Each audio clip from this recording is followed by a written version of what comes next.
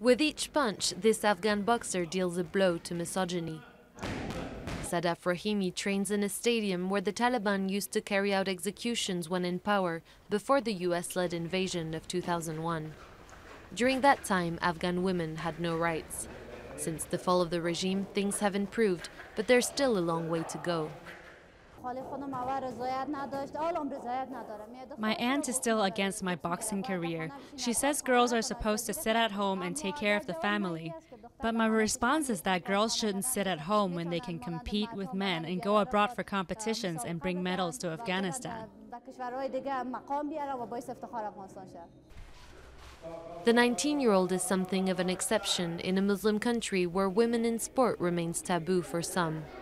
She made her debut in the ring 7 years ago, inspired by boxing champions like Mike Tyson and Muhammad Ali's daughter, Layla.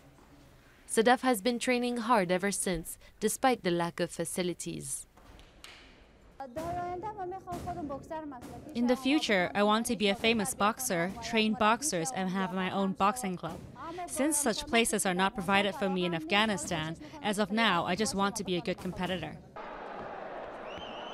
Sadaf has had a success of sorts, winning several bronze medals in regional competitions and dreams of making it to the Olympics. But the Afghan Boxing Federation's resources are limited and need to be shared between the 20 women in its ranks. If they were encouraged, I would guarantee you that Sadaf 100% would win medals at the Olympics. But there's no encouragement for these girls.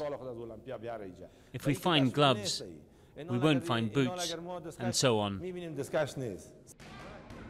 Sadaf was outboxed in February's South Asian Games in India, crushing her hopes of making it to Rio this year. But she's determined to fight on, both in and outside the ring.